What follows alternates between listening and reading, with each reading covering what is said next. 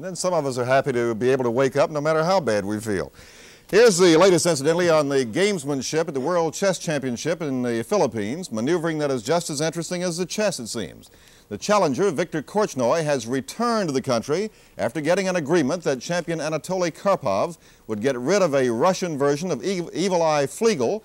Korchnoi said the Evil Eye had been hypnotizing him. Maybe so. I noticed that he is down 1 game to 4. I'm Jerry Turner. Good night, everybody.